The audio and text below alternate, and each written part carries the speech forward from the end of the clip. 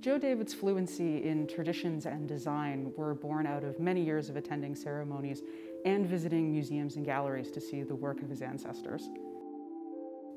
His works always have a subtle beauty, and they're really exemplified by both of these pieces.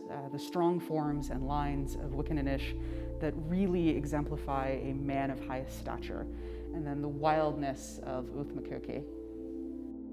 David has spoken about both of these works previously, and he has also spoken to that when he makes a mask, he needs to fulfill their function.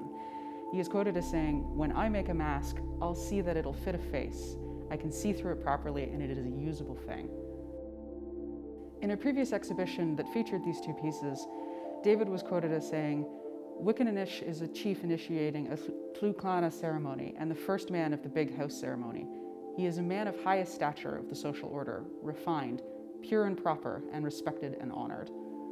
Whereas, by contrast with this other piece, Ulth-ma-koke is a wild man of the forest and is the one to enter the big house ceremony after the wolves of the Ulth-ma-koke have exited. Ulth-ma-koke is crude and even mean and feared, and would seem the direct opposite to the host, Wicaninnish. What can maybe be seen as a really simple piece, I think, is further explained by David speaking about Ulth-ma-koke. "I have made it my life's work to properly portray Ulth-ma-koke, and it's been a struggle. I believe it would take an artist of wild nature to harness the energy required to pull an image into society that would do justice to the true nature of Ulth-ma-koke. Many modern artists have tried, and failed, and maybe a few times come close. I carved the two masks in an ancient style because it's only been the ancients who have been successful in the execution of these portraitures. And the success is due to the simple fact that at the time, these people lived their examples.